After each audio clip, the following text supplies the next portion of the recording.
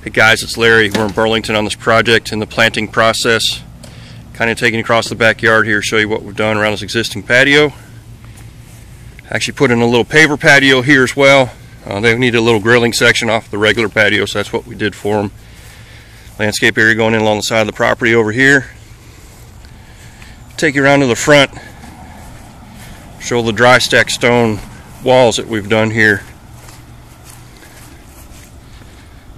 This area out here by the road that you're looking at, the transformer was covered in shrubs, couldn't even see it.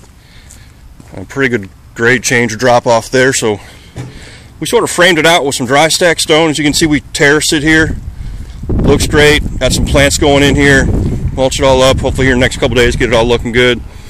Span you back across the front. Same thing. We did a nice dry stack element on the corner of the house up there.